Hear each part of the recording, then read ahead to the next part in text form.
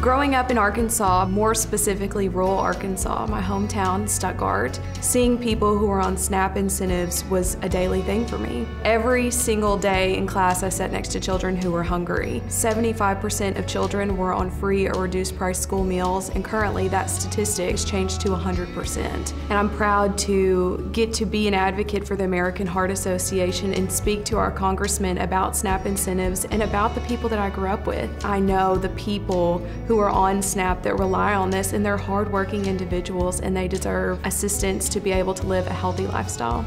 Congress supporting SNAP on the federal level is essential to the success of all Arkansans and all Americans.